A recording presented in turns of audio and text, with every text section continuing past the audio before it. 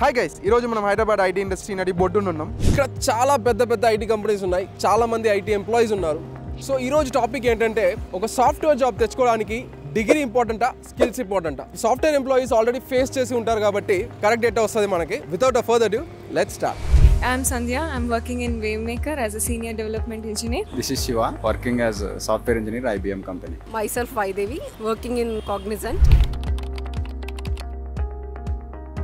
Percentage అనేది అసలు మ్యాటరే కాదు, మీరు జస్ట్ పాస్ అయినా చాలు. ఇక్కడ సాఫ్ట్వేర్ లోకి ఎంటర్ అయ్యాక స్కిల్ అనేది ఇంపార్టెంట్, కమ్యూనికేషన్. डिग्री और डिप्लोमा ये तो सेकेंडरी थिंग हो गई, मेन तुम्हारा काम आना है skills he. Even when we interview, I think people are lacking skills. If you have an example to showcase whatever projects you worked on, that would be great.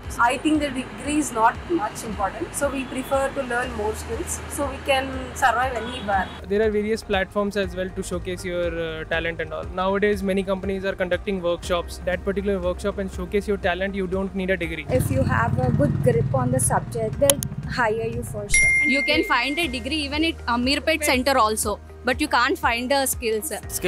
Skills కావాలి main, with skills only. Main skills ఎప్పటికైనా స్కిల్సే అండి.